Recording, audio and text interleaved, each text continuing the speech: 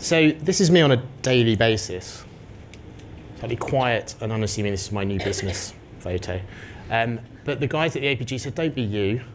We need you to be more noisy and provocative. And this really isn't me. The only thing noisy is my mic. And I had to really try for this photo. But I'm going to try and be a bit provocative-ish.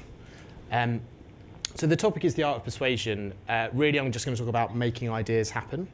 And this became really important to me very early on. I used to work with a guy called Tiago de Marais, who is absolutely wonderful. This is his illustration. That's him on the right. And he had a book on his desk, which was underneath his Mac, called Killed Ideas, and it was volume 2. And when stuff died, he would write in his book. And I thought, shit, it's volume 2. And it's just really important to make ideas happen, ultimately. It's a really important topic, because ideas don't exist until you make them happen. So there's lots of talk in this industry. I'm going to do some talking. But really, until things happen, there's just nothing at all.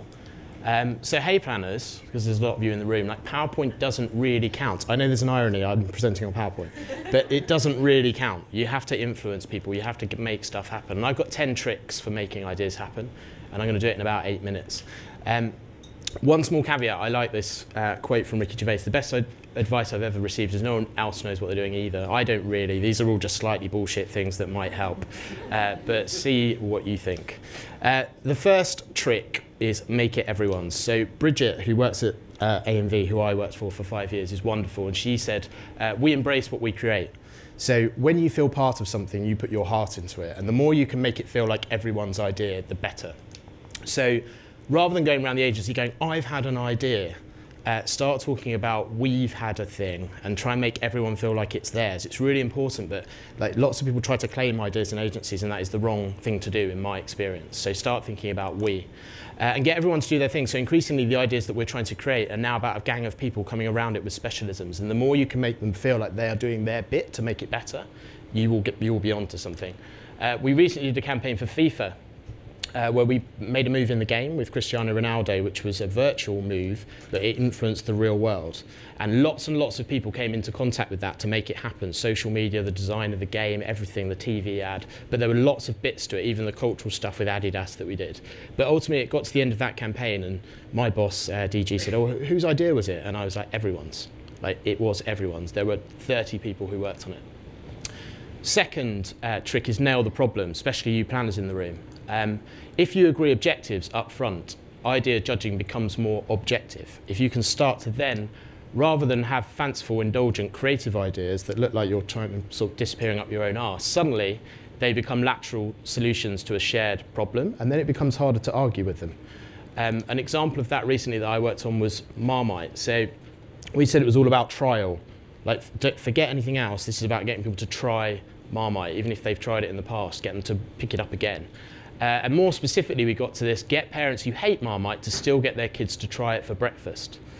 So when we presented the Marmite Gene test kit, they went, actually, that's not that mad, because it will get people around the breakfast table talking about whether they love Marmite, and if they love it, their kids hate it. And so if we'd just gone with that off the bat, I think they probably wouldn't have bought it, but it was baked into the problem. Third thing is beat the system. So lots of your clients will have to do research. They will just have to as part of their organizations. But don't hate them for doing that. Hate the game, hate the research game. And I know Flamingo are here, so David Burrows is looking at me a bit weird. But here's the thing that I wanted to just explain about it. So take the test, if there's a quant test, and know exactly how it works. Because once you actually take that test, you'll realize how to critique it, but also how to make your stimulus work better. Bias the stimulus. If you've got qual groups, make sure the music's good, make sure the boards are good, kind of make the reference as good as it can possibly be. I once got an ad through research by saying it would be a bit like a Nike ad, and got away with it, because sometimes you can cheat it, which I know is not the right thing to do, but sometimes you have to get an idea through. Beware false positives. So it's easy to do research and go, well, it did quite well. People kind of liked it. But sometimes that's not good. Actually, sometimes saying we want something a bit more divisive. So going into this research, some people aren't really like it, but some people will really love it. Actually might prep clients in the right way, in the same way as pre-warn them against negatives. So maybe it's a new campaign for a brand, so maybe the branding won't be quite so good. Or maybe there's no new news, so persuasion might not be so good. All of those things, talk to them about it in advance, because then they're prepped as to why it might not be quite where it needs to be. Also influence the debrief. The more you can talk to research agencies and frame the same data in slightly different ways or create different competitive sets, the better. And avoid the middle. So this is something which Les and Sarah, Adam and Eve talk about a lot, which is research at the beginning to get lovely cultural insight and territory and richness and kind of make sure you've got the right kind of insights. Then don't really do anything in the middle where you're trying to draw emotions. Research once it's made at the end and see its impact in the real world. The more you can avoid the middle, the better. And actually lots of our best clients don't research in the middle at all. John Lewis do not do that. They only do right at the beginning and right at the end. 4, be brutally honest. I think sometimes with clients it's okay to say it's not good enough and just be really, really honest about it. Because sometimes arguments can be a good thing. I once was asked to leave the room by a client for being too argumentative about why I thought the work was right, and they literally asked me to leave the room. But 4 years later, they're now a client at Adam and Eve because they respected the fact that I wanted to protect the work.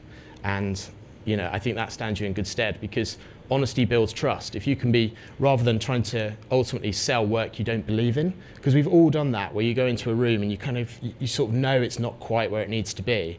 And the more you do that, it slightly chips away at your soul, but also clients then don't trust you. Whereas if you say it's not good enough, then ultimately I think you end up getting to better work. So when I worked at Wieden and Kennedy, we moved a meeting back 3 times. And Honda were like, what the fuck? We need to launch a campaign in November. Why are you moving this meeting? What is the problem? And we just said, we don't think we've got anything good enough yet. And what happened was when we walked into the room, they knew that we did. They knew we had one thing and they knew that we all believed in it and they bought it instantly. 5, prey on the weak. So it's much easier to get work through clients that really need to change something. So where it's kind of riskier to do nothing than to take a risk. Now that's not always the case, but particularly with challenger brands, they're more up for stuff generally. So when I worked on 3, we went to them and said, would it be bonkers to do free roaming? And they sort of said, yeah, kind of bonkers, but actually the EU might change the law and it would cost O2 250 million. It wouldn't cost us that much because we don't have that many customers anyway. And so they start to go, yeah, do you know what, let's go for it.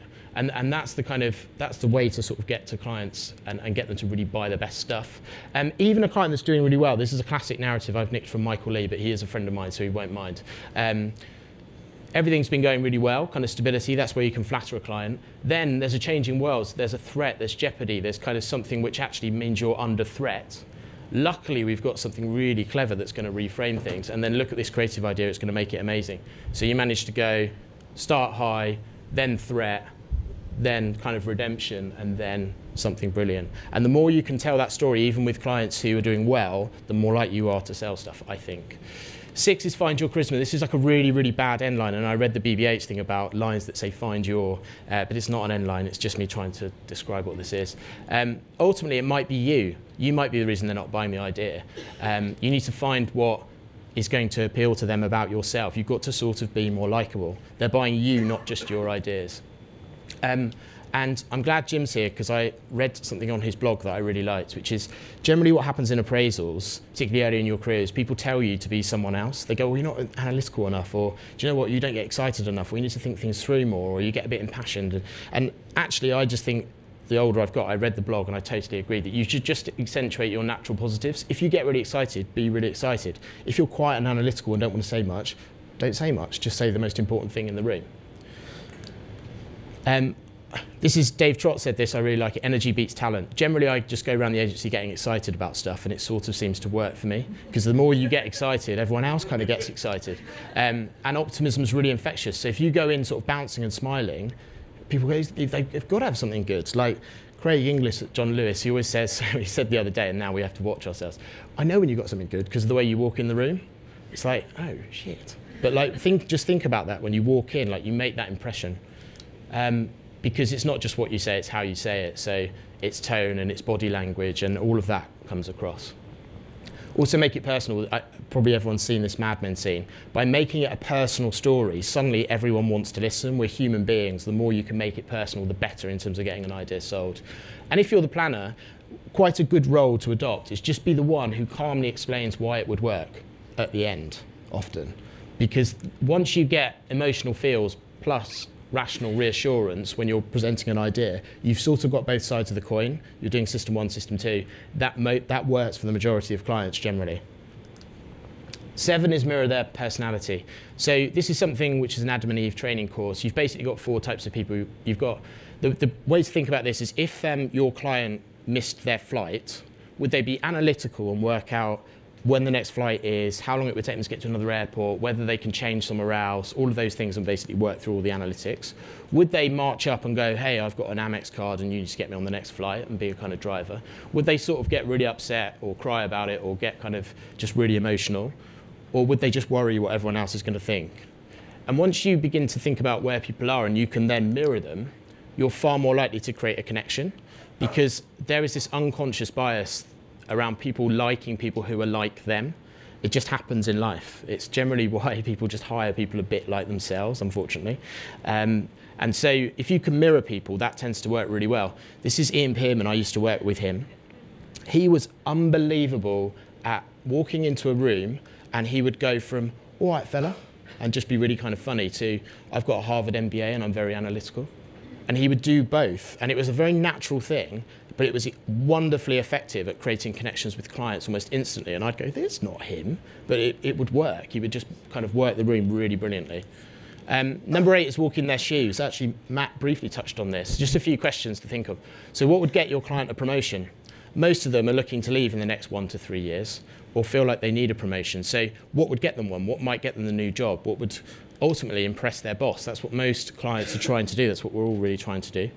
So try and think about it in those terms, like what would sort of get them that extra pay rise or extra promotion? What would show they get the rhetoric? So if you're going into Unilever and you're not talking about purpose, you're unlikely to get anywhere. If you're going into Mars and you're not talking about Byron Sharp and memory structures and fame, you're unlikely to get anywhere. You've just got to face into these things and frame your idea in the right way, because your clients will be thinking about that all the time. Number 9 is get real. This was actually Jess, who's my work wife, gave me this one. So I don't want to take too much credit, but maybe it's not one of the best, I don't know. We'll see. This was about show and tell. So we often do telling and we tell a story, but actually just showing and demonstrating things can be really powerful. So go one step further and make it feel possible. One small example with Skittles. We mocked up that pack and took it in, and it became a prop. And the client went, can I take that? And just so I can show my boss. And it just made them think, actually, this could be on the shelves. So it's not as impossible as it seems. Another thing is prototypes they can play with, increasingly with the ideas we make. The more we can make them happen and give clients a thing. That's how we sold Honda Type R. We actually mocked it up so they could type R on the keyboard, but we had Ryan Gosling in Drive and then some kind of generic, like, Middle England thing. And the client was going, and then we were like, now imagine that they're driving. He was sold, and he said, can I have that to just go and show my boss? It's just making it really practical. And then number 10 is simple, stealable summaries. So you will soon realize, if you haven't already, that no one can really remember what happened in the meeting apart from the biscuits. Like, you'll get to the end and you'll be like, what was that all about? And so the more you can just give clients the killer pitch on a page, the one chart that they can literally take and pass on, the better. Often even better if it's a film, a 1-minute film that just goes, here's the challenge, so here's what we've done, and here's the idea, and isn't it exciting? So they can literally just press play. We did that recently with a client, and the next week it was at a global conference. And we're like, oh, that's sold then. And if we hadn't made the film, probably wouldn't have got that far. Because most of the selling actually generally happens afterwards to their boss and their boss's boss. And the more you can give people a very simple tool to do that, the better. And you can avoid corporate Chinese whispers where the idea becomes something else and then comes back to you. If you've written it very simply, or it's a film, they can't change the film. And then I saw this, I think Amelia Tarode retweeted it, and I really liked it. There are 2 types of smart people in the world: people who make simple things complicated, and people who make complicated things simple. And if you're a planner in the room, in fact, if you're generally anyone in the room, be this guy. And the more you can do that at the end and give that simple summary, the better. They will nick that, trust me, and they will keep repeating it. So be that guy. And with that in mind, I've got my 10 things. So make it everyone's, nail the problem, beat the system research-wise, but play nicely with Flamingo. 4, be brutally honest. 5, prey on the weak. 6, find your charisma. 7, mirror their personality. 8, walk in their selfish shoes. 9, get real. And 10, write simple, stealable summaries. And that's me done in about 10 minutes.